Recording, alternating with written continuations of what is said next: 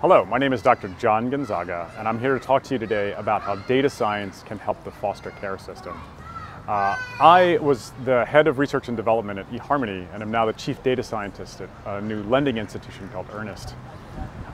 When Thea originally approached me about this idea of using data science in a matching system to help better pair foster kids with family, I think I was more excited about the project than anything I've heard for all of my career. And I've heard a lot of ideas about matching people and things together.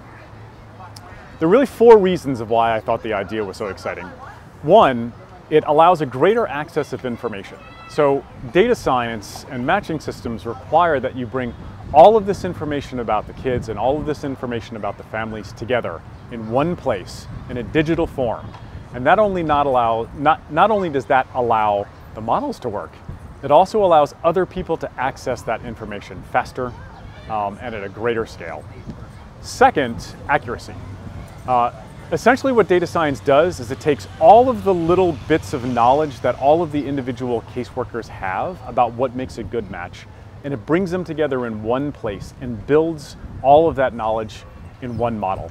That makes the decisions you're going to make on which foster care kids to pair with which families better and lead to better outcomes. The third advantage is scale. The more you can use a model, the less work sits on the caseworker's shoulders to be able to make those decisions, and the more they can pay attention to a greater number of cases, knowing that the data science and the models behind it are making these quality decisions. And finally, the advantage I think that is the most powerful is it allows you to weigh the trade-offs.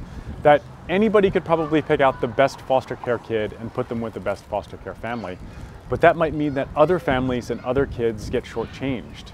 This allows you to put together kids and families so that the most number of them benefit at the same time. And that's something that is very hard to do as a human and is easy to do in a matching system.